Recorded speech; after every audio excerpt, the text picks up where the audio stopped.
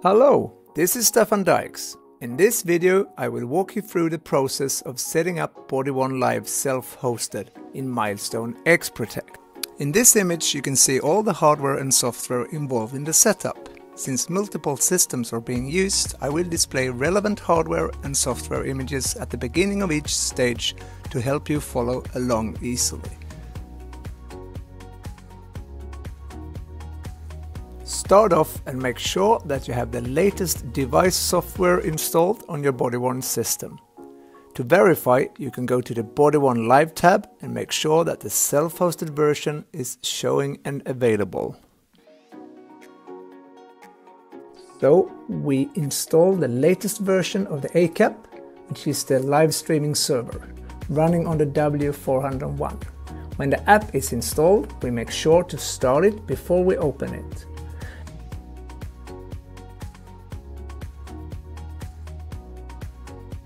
And then we simply select Quick Setup.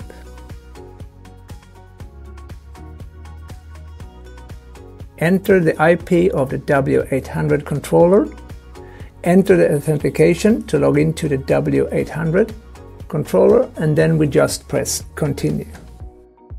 After that, the Quick Setup will take care of everything. It is important to note that Quick Setup is great if you are going to doing a demo or quick proof of concept. But if it doesn't work in the large systems or in advanced network configs, then you have to use the advanced setup. To make sure that everything works well in the signaling server, go to the Settings tab and make a self-test. Everything is green, so we're good to go.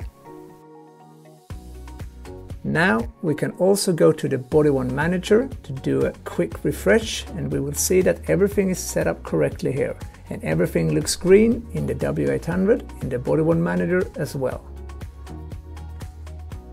We have previously to this video already set up the Wi-Fi, otherwise it would give you the status here. Now we just need to connect this to Milestone as the last part of the installation. Open the connection setup in Axis Optimizer BodyOne extension by right-clicking in the taskbar, enter the IP address of the Axis BodyOne Live self-hosted server, fill in username and password and click Connect. To start a live stream, double press the function button on the BodyOne camera, and in Milestone XProtect Smart Client you can watch the live stream. To be able to create a rule or an alarm definition when a live stream has started, you need to add the live stream started event. This is done in Milestone XProtect Management Client by going to Recording Servers and select the BodyOne camera. In the Events tab, add the events live stream started and live stream stopped.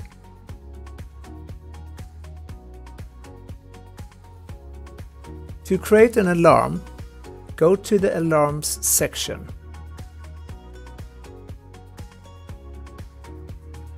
Add a new alarm, enter a name and select the triggering event.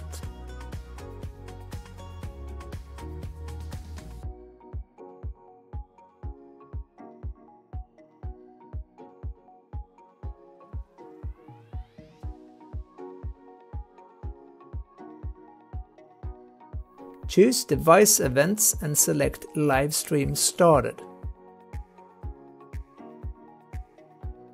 Under Sources, select your BodyOne camera that you want to start an alarm from. Don't forget to save.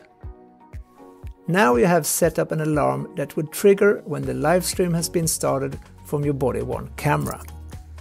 I hope you found this video useful. Thank you for watching.